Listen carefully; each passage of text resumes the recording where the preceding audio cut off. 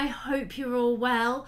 Before we get into today's video, please make sure that you are subscribed to the channel, that you hit that notification bell to be notified of when I upload new videos, that you're also following me on Instagram because I've started doing a lot of videos and pictures up on Instagram, so make sure you follow me there.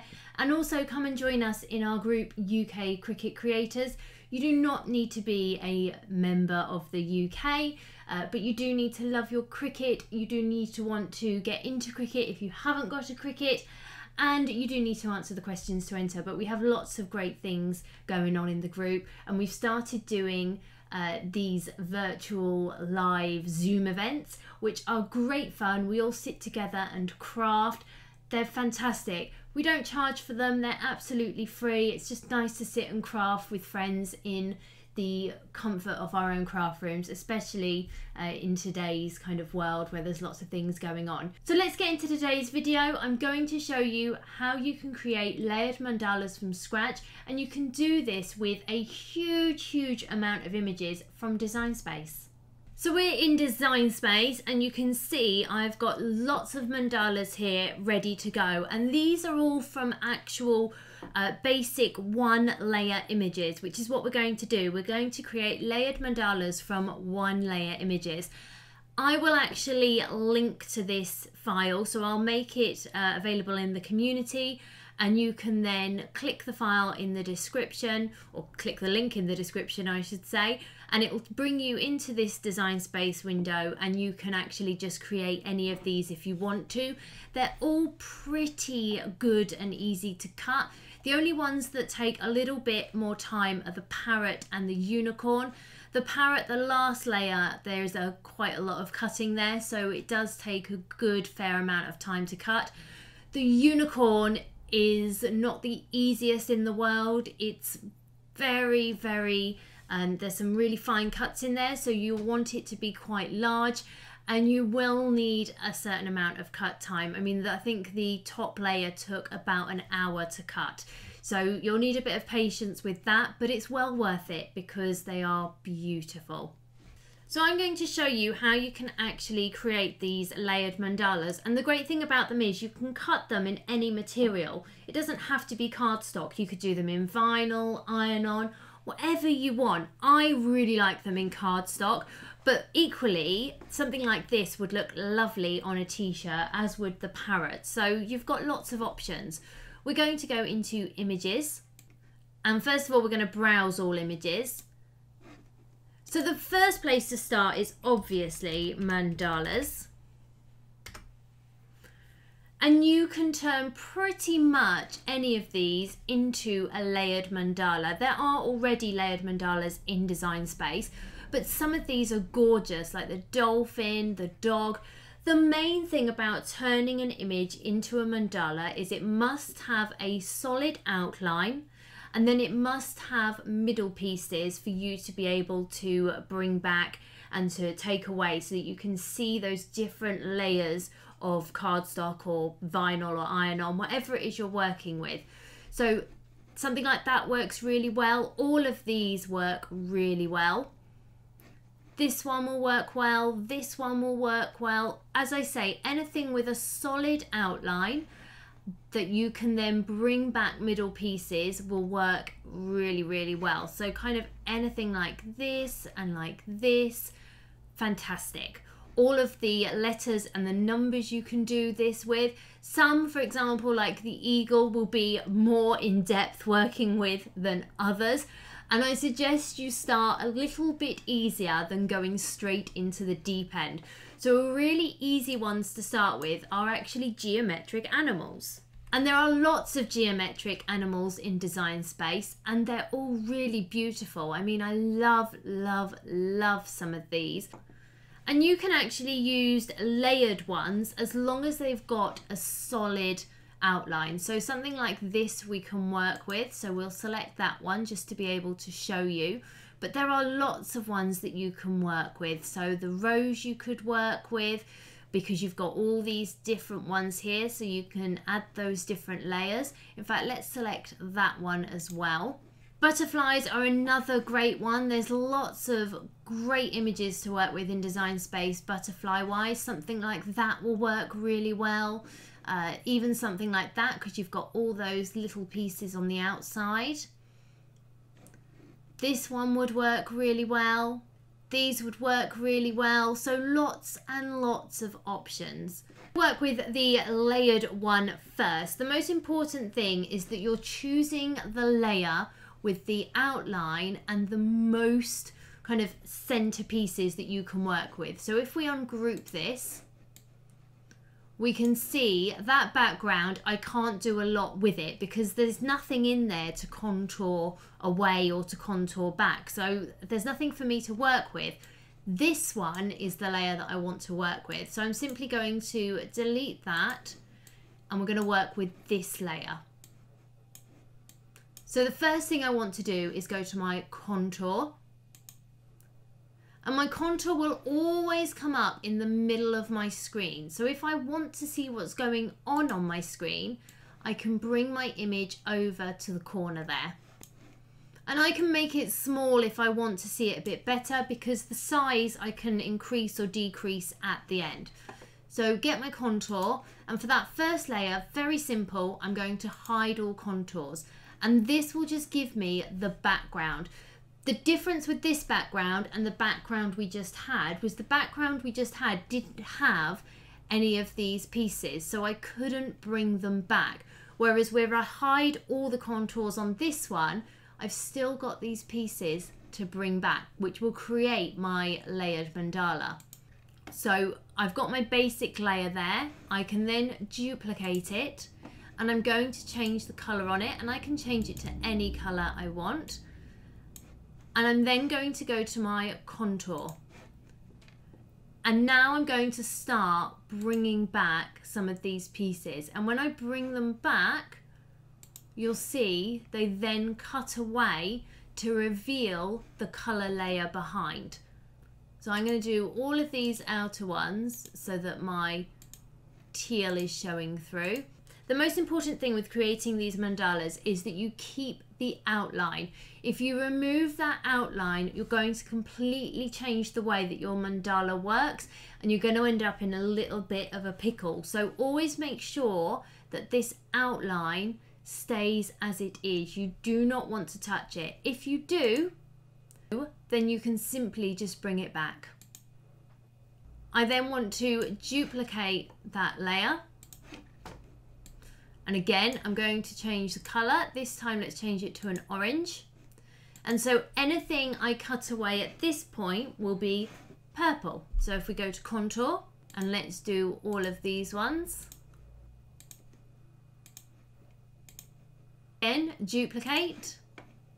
And you'll see each time, because we're duplicating one layer at a time, anything we've cut away before will be shown, so we don't have to know where we've been, because we can see where we've been in our contour tool. So let's change this one to a blue and go to contour, and of course anything now will show that orange. So if we select this one and the middle, it will show the orange. Now we have a choice. We can leave it like this. So if we wanted these two petals to remain solid, that's completely up to us. It's how you want it to look. It's up to you. I like it so that my outline, my top layer, is just a solid outline, but it's completely up to you. So I'm going to duplicate it again, and I'm just going to make that outline black just so it's nice and pops.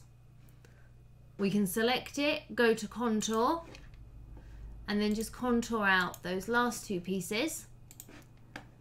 And then all we're going to do is draw a square around all of them, align and center. And you've then created your layered mandala.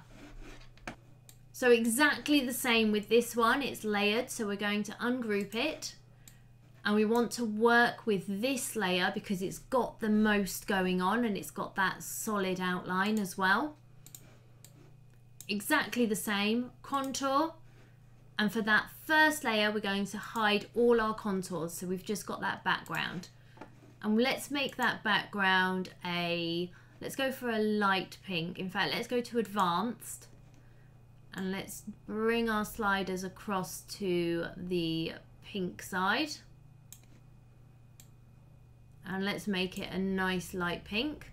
Of course, our colours in Design Space don't have to be the colours we're putting on our mat, but it's nice to have them close to the colours you're working with your cardstock or your vinyl or your iron-on, because it's a nice guideline for you to work from. I'm then going to duplicate that, and for the duplicate I want to make it a slightly darker pink. And we're then going to go to contour, and we're just going to start selecting some of these pieces. Sometimes you may find that you go to select something and your mouse just won't go over. So you can zoom right in and try and get it that way. It doesn't always work. So you can go down your layers panel and use this here to work out which pieces of these highlighted ones you want. So it's this one here, and I can select it down that way if I want to. So you've got two options. There we go. And then we'll do one final layer. So duplicate, change the color again, and let's go even darker this time. Contour, and then just contour those last two pieces. Again, highlight, align, and center. So exactly the same, contour and hide all contours, so we're left with that basic shape. And let's keep the color of that black, and we'll go to duplicate, and we're going to change the color, and I'm just going to go for let's do a gray, and it can be a silver in cardstock. Go to our contour, and of course anything we contour on this layer will be black.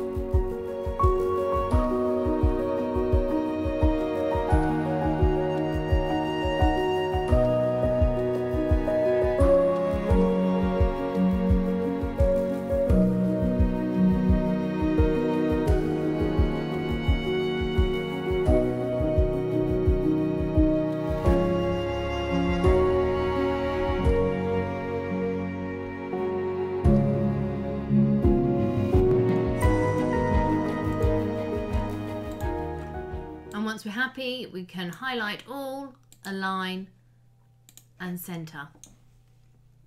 So let's do the duck, and this time with the duck I'm going to be a little bit more methodical. So exactly the same method, contour and hide all contours. Back layer I want to be white, so we're just going to grab a white layer, and then I'm going to duplicate it, and I'm going to make the next layer orange.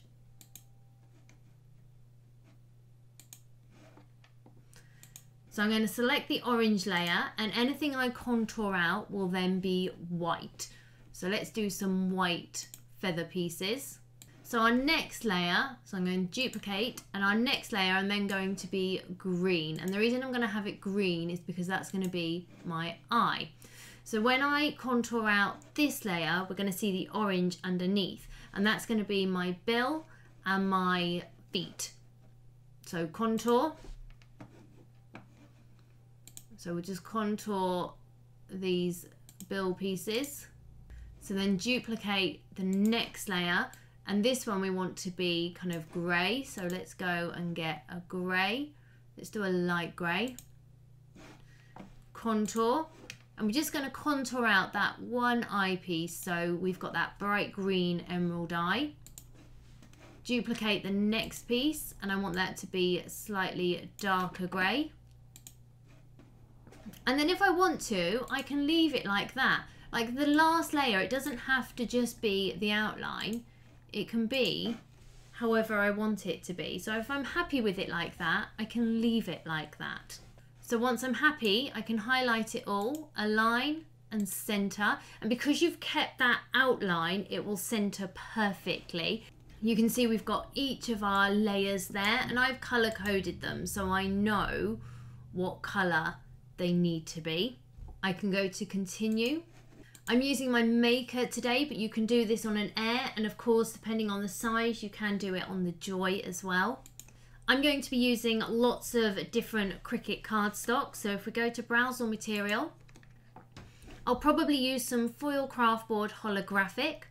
I will probably use some glitter cardstock. If we search for deluxe, I'm going to use some deluxe patterned paper. And if we also search for, actually let's do sparkle, I'll probably use some Cricut sparkle paper as well. Please make sure that if you're going to use different materials for each of your layers, that you come in and you change your cut setting for each layer.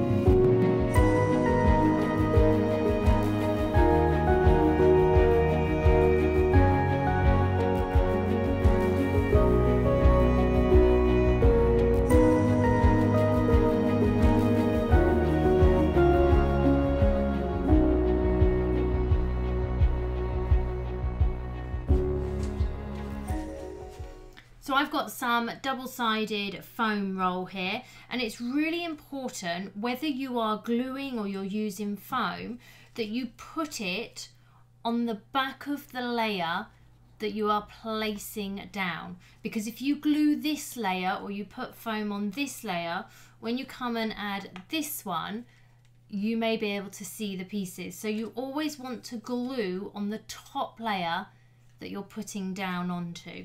You also want to make sure that you know what order your layers go in. So I'm just going to come in and add some double-sided foam, and then I'm just going to use my Cricut True Control knife just to take off that top layer to reveal the sticky bit of the foam. I love my True Control. It is one of my most used tools. It really is. Once I'm happy with my foam placement, I can come in, and I just like to hover over and make sure that I'm getting that placement exactly where I want it.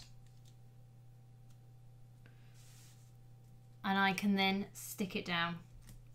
I can then do the exact same thing with my next layer.